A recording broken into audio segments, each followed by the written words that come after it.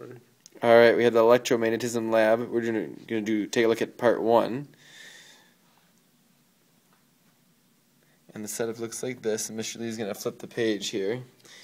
And see you guys at home. So what we're going to do is we're going to look at how the magnetic field is set up on the inside of a loop of wire. So if you look at this, this is the actual setup that we have. So we have 3 sets of windings of wire. This one has 10 loops of wire. The middle has 25, and then the one on the left has 100 loops of wire. And a lot of times they call it turns. So if I rotate this, you can see that it's actually a loop of wire. And we have the whole thing set up to a switch. We have a resistor to control the current so that we don't get too much current running through it. And then we have a 6-volt lantern battery. So that's going to be our power supply. And the way it runs in here is the electric current is going to run to the north. This is actually facing geographic north. And you can tell by the compass underneath there once I rotate it a little bit. So that's pointing to geographic north. And when I close the switch, what will happen is the compass is going to deflect because of the magnetic field made by the loop of wire. And if we use our left-hand rule for negative current and the compass is underneath the wire, what you'll see is that it'll deflect to the right or to the east on the compass dial.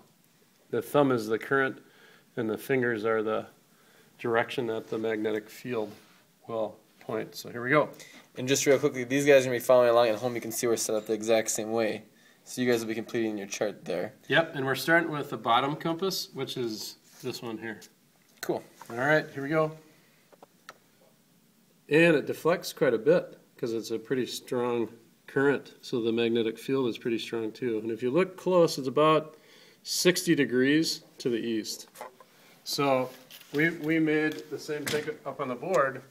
So it goes like that, 60 degrees. It really doesn't matter what you put for the arrow direction. Okay, so that was inside. Now we're going to do the outside of it, like that. Same thing, close the circuit, and it deflects, looks like it deflects about 30 degrees. Okay, and then we'll turn it off. So this is 30 degrees. Now we're going to go to the 25 turns of wire. So I'm going to switch the leads from my power supply and do the same thing. We're doing underneath, so it's going to deflect the same direction to the east when it's inside the loop of wire. Here we go. And that goes to about, let me get it rotated just a little bit more here. Looks like it's about 75 degrees. And so you notice that when you have more turns of wire, the field is stronger when it's inside the loop. When it's outside the loop, it'll be less than when it's inside, but it'll still deflect, and it's going to deflect to the left this time. And each of those numbers are 15-degree marks, so it looks like it's about 45 degrees. So we go 45.